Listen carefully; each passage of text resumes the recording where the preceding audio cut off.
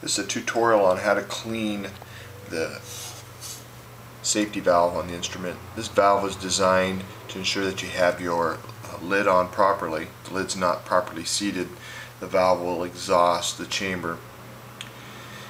This one here you can see is very dirty, been out in the field. It just needs a simple cleaning. Tools that we're going to just need for this task is a rag, a 9/16 inch standard wrench, some petroleum jelly, and just some standard cleaner. First thing that we're going to do is we're going to just take the cleaner and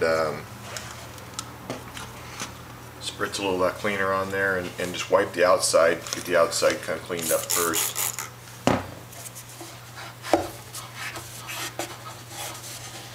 This dirt is one of the biggest problems with pressure chamber having in any difficulties.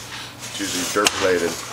We're going to take a 9/16 inch wrench, put that on there, just slowly turn that. Shouldn't be very tight, and unscrew the nut. Let's go ahead and then as you get the nut off, you can see the piston sticking up straight there. We just grab the piston, pull that straight up. Might have to wiggle a little bit. It could be, that one's pretty dirty. And then what we're going to do is we're going to clean the nut and the piston. Then we're going to lubricate it with Vaseline. So we're just going to use a rag and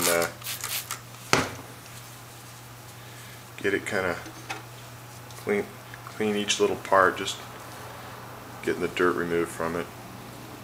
This is something, depending on the amount of usage that you use, could be done something once a week or once a month.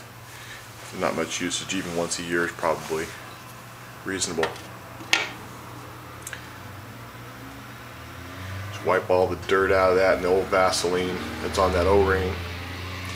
Consequently, if this doesn't clear the problem, another option would be to replace the O-ring on there, and that O-ring size is generally a 006 Buna 70 O-ring,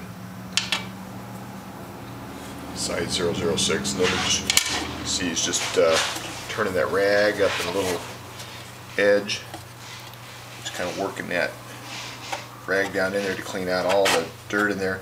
If you have access to some compressed air, you can blow some compressed air in reverse through there. It kind of cleans out anything that might be left inside.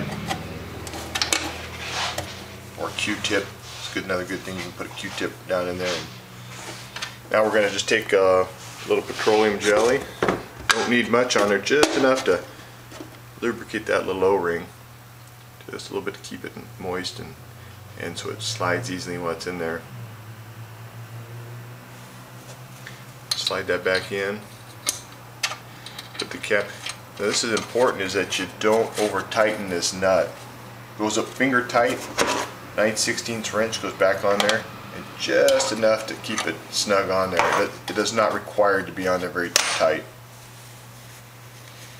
If your valve still leaks or it won't cycle properly, you might need a new O-ring. Or if you still have problems, contact PMS Instrument Company.